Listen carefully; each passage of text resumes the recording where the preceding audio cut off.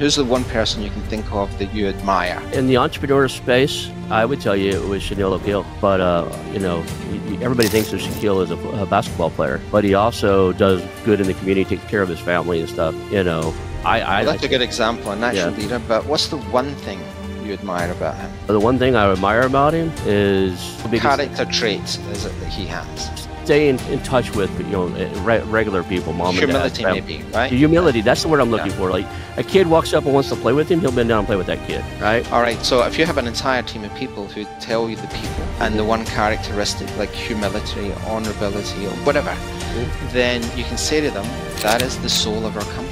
All of these characters that you admire from these different people, that's who we are. So when you talk to our customers, think about being honest, having integrity, being a leader. So all of those things, that's how I define a culture in a company. And I think that's one way that you can get everybody swimming in the same direction.